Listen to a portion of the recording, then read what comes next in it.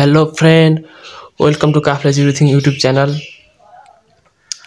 आज म तपाईहरुलाई सिभिल इन्जिनियरिङ मेटेरियलमा सिभ साइज एनालाइसिसहरु मध्येमा fine एग्रिगेटको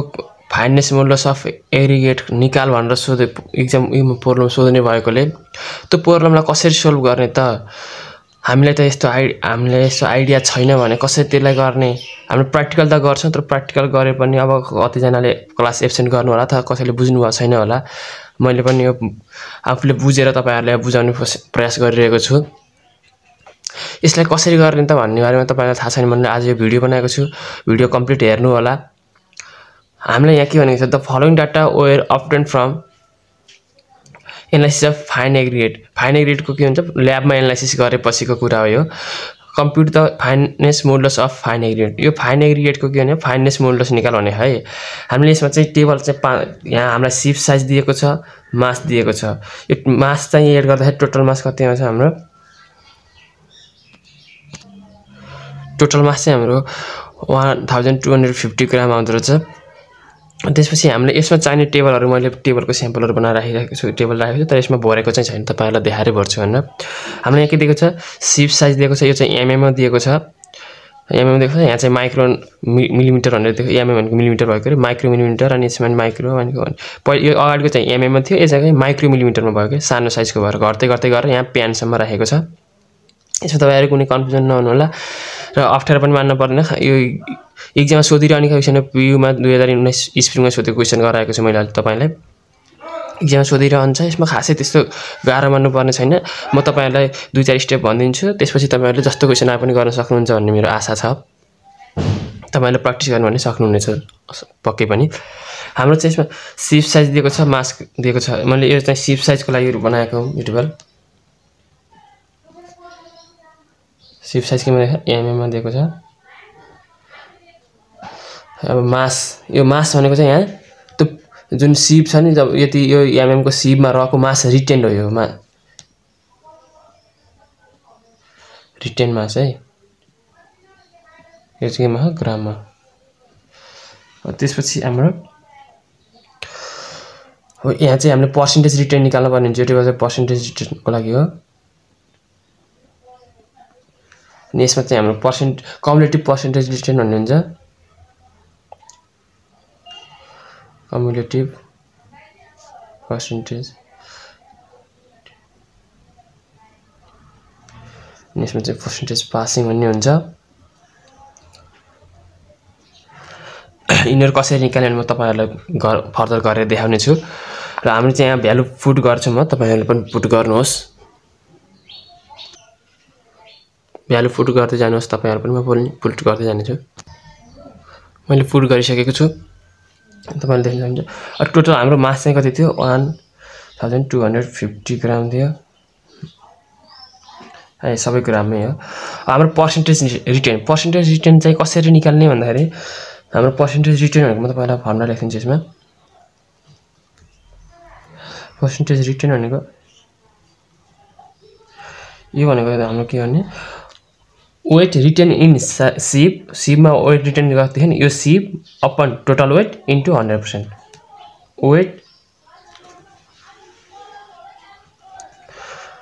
weight retain in sieve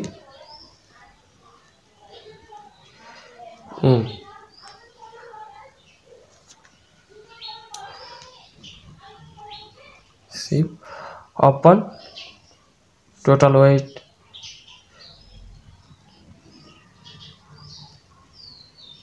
into 100% है यसबाट हामीले के निकाल्छ पर्सेन्टेज रिटेन निकाल्न सकिन्छ अब सबैको पर्सेन्टेज रिटेन निकाल्दै जाम 50 डिवाइड बाइ फर्स्ट को लागि 50 डिवाइड बाइ 1250 इन्टु 100 गर्दाखेरि कति हुन्छ 4 आउँदो रहेछ 4 आयो यसको 100 डिवाइड बाइ 150 सेकेन्ड पनि निकाल्नुस् तपाईहरु पनि गर्दै जानुहोस् यसको 8 आउँदो रहेछ 110 डिवाइड बाइ 12 यसको 8.8 आउँदो रहेछ 0.8 200 1 2.5 यसको 16 आउँदो रहेछ 2 0 1 2 यसको 16.8 आउँदो रहेछ 250 2.5 यसको 20 आउँदो रहेछ गर्दै जानु होला तपाईहरु पनि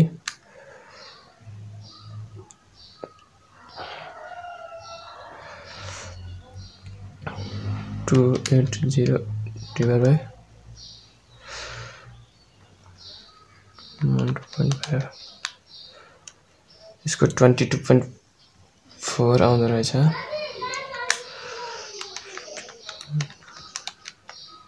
त्यो 450 को त पहिले 4 आइसक्यो अब कम्युलेटिभ पर्सेन्टेज रिटर्न भनेको हाम्रो के हो भने यो जुन हामीले सिप साइजको निकाल्छौं नि त्यसभन्दा अगाडिको सित त्यो एड गरेर तल लेख्ने है भनेपछि यहाँ फर्स्टमा 4 नै छ 4 मा चाहिँ के गर्नुस् 8 एड गर्नुस् 4 मा 8 एड गर्दा कति आउँछ 12 त्यसपछि 12 मा के गर्नुस् यो 8.8 एड गर्नुस् त्यसपछि कति आउँछ 12 plus 8.8 20.8 आउँछ 20.8 20.8 मा 16 एड गर्नुस् कति आउँछ 36.8 36.8 मा हामीले अब 16.8 एड गर्नु 16.8 त्यो भनेको हाम्रो 53.6 आयो 53.6 त्यसपछि 53.6 मा 20 एड गर्नुस् कति आउँछ 73.6 73.6 मा 22.4 एड गर्नुस् 96 आयो 96 त्यसमा 4 एड गर्दा कति आउँछ हाम्रो 100 आउँछ तर यो हाम्रो यसको सम लेख्नु पर्ने हुन्छ तर हामीले यसमा के यहाँ 100 चाहिँ आयो है तर हामीले यो कम्युलेटिभ पर्सेन्टेज रिटर्नबाट हामीले त फाइनेस मोडुलस अफ एग्रिगेट निकाल्दाखेरि के हुन्छ जसबाट पास भएर रिटर्न हुन्छ नि त्यसमा भन्छ यो प्यानबाट त कुनै पास हुँदैन यहाँ त 100 मा यसमा त जति आउँथ्यो टोटल मध्ये बचेको त प्यानमै बस्ने हो तर हामीले यसलाई के गरिदैन सम गरिदैन यो भनेको हाम्रो यहाँ लेख्दाखेरि मैले 100 लेखे तर यसलाई चाहिँ हामीले के गरिने एड गरिदैन है यो पनि चाहिँ रिमेम्बर गर्नु होला यो प्यानको चाहिँ हामीले यहाँ ड्यास लेखेर छोड्दिए पनि हुन्छ ड्यास यस्तै ड्यास लेखेर छोडिदिनुस् यो हामीले एड गरिदिन त्यसपछि हाम्रो पर्सेन्टेज पासिङ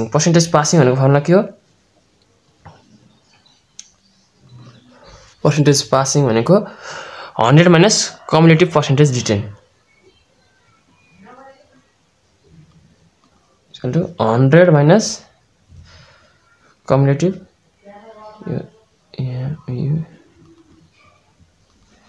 पर्सेन्टेज रिटर्न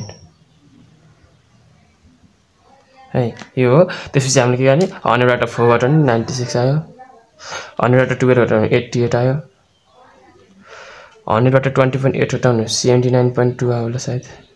त्यसपछि 100 बाट 36.8 हटाउनु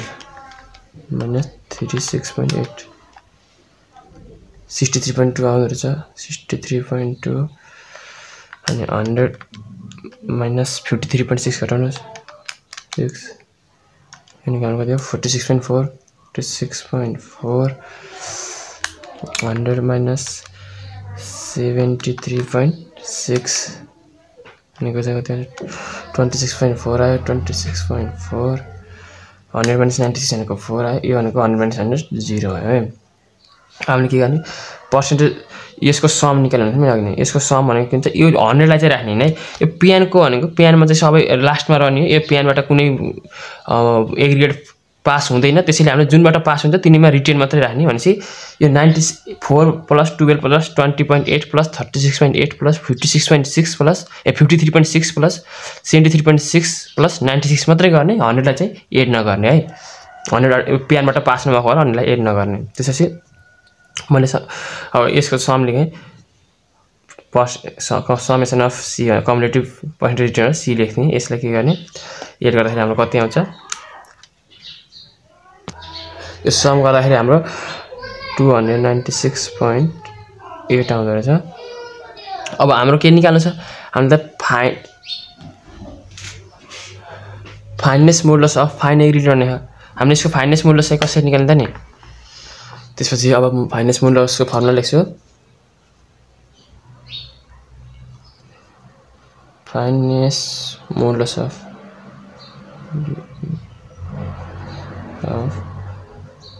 फाइन एग्रिगेट इक्वल टु त्यो भनेको के हुन्छ समेसन अफ यो some of कम्युलेटिभ percentage retain upon 100 some of कम्युलेटिभ percentage रिटेनको summation of C लेखियो ह समेसन अफ सी अपन हाम्रो के भयो 100 इक्वल टु यो भनेको 296.8 आएको थियो अपन 100 यसलाई क्याल्कुलेसन गर्दा कति हुन्छ 2.968 हाम्रो एन्सर भनेको यही नै हुन्छ यति नै हो खासै केही यसमा झुकिनु पर्ने छैन तपाईहरुले बुझ्नुभयो होला नि आशा गरेको छु मैले यसमा हामीले के गर्ने यो उसलाई चाहिँ मैले फेरि माइनस बुझ्नु होला फेरि यहाँ अब बीच बीचबाट हेर्दै आउनु भने यहाँ माइनस पनि बुझ्न सकिन्छ हामीले के गर्ने यो कम्युलेटिभ पर्सेन्टेज रिटेन निकाल्दाखेरि प्यानको चाहिँ के गर्ने नलेख्ने के ए नगर्ने यहाँ लेखे त मैले 100 लेखेँ त्यसपछि यहाँ पर्सेन्टेज पासिङले हाम्रो के थियो यसबाट 0 हुन्थ्यो नि त त्यसको लागि मैले यहाँ लेखेको हो यो पर्सेन्टेज पासिङ निकाल्नको लागि तर हाम्रो के हुन्छ यो finance modulus of fine aggregate निकाल्दाखेरि हामीले के नगर्ने यसको सममा चाहिँ यो प्यानको चाहिँ जति आउँछ मलाई लाग्छ यो 100 आउनु पर्छ तपाईहरुको हिसाब बिग्रिएको छैन भने यसको यो एड गर्दै आइन्छ नि त फर्स्टबाटै त्यो गरे यो 100 मै आउनु पर्ने हुन्छ अथवा थोरै तलमाथि एरर आउन सक्छ तपाईं के गर्ने यसलाई चाहिँ एड नगर्ने माथि बचेको प्यान भन्दा माथिको जति छ त्यो सबैलाई एड गरेर त्यसको सम निकाल्ने त्यसलाई के गर्ने 100 डिभाइड गर्दैछ हाम्रो के आउँछ फाइनेस मोडुलस अफ एग्रिगेट आउँछ यति नै हो तपाईहरुले कस्तो लाग्यो भिडियो यदि राम्रो लागेको छ भने शेयर गर्नु होला सब्स्क्राइब तपाईहरु यो च्यानलमा नयाँ हुनुहुन्छ भने सब्स्क्राइब पनि गर्नु होला लाइक कमेन्ट गर्नुस् आफ्नो साथीहरुलाई पनि शेयर गर्नुस् म यस च्यानलमा मैले कमेडी भिडियोहरु पनि हालेको छु जुन चाहिँ एउटा छुट्टै प्लेलिस्ट बनाएको छु कमेडी भिडियोज भनेर त्यसमा गएर तपाईहरुले कमेडी भिडियो पनि हेर्न सक्नुहुन्छ अरु सब्जेक्टको पनि मैले हालिसकेको छु त्यस तीनवटा सब्जेक्टको पनि यसो कन्फ्युजन छ भने तपाईहरुले हेर्न सक्नुहुन्छ ड्राइङको पनि हाले फर्स्ट सेमको ड्राइङ पनि हालेको छु मैले अर्थोग्राफिक प्रोजेक्सनको त्यो पनि हेर्न सक्नुहुन्छ यदि तपाईहरुलाई त्यसमा प्र्याक्टिस गर्नु छ भने अथवा सब्जेक्ट लागे अब इन्जिनियरिङमा सब्जेक्ट त लागि नै हाल्छ सबैलाई लाग्छ त्यो नर्मलै भए जस्तै नर्मल जस्तै हुन्छ तैपनि के गर्नु आफूले प्र्याक्टिस गर्न पर्यो सकिन्छ त्यस्तो गाह्रो मान्नु हुँदैन सबै टपर नै आफूले पढ्दाखेरि एसआरसी सम्म अथवा प्लस 2 सम्म टपर नै हुन्छन् इन्जिनियरिङ भनेको जो कोहीले पढ्न सक्ने सब्जेक्ट पनि छैन त्यसैले तपाईहरु आफैमा खुद कन्फिडेन्ट राख्नु भयो भने तपाईहरुले गर्न सक्नुहुन्छ भन्ने आश गरेको छु मैले पनि अब आफैलाई पनि अब के हुन्छ र एक्जामको भर हुँदैन एक्जाममा सब्जेक्ट लायो भनेर आफ्नो होप घटाउनु हुँदैन हस्त धन्यवाद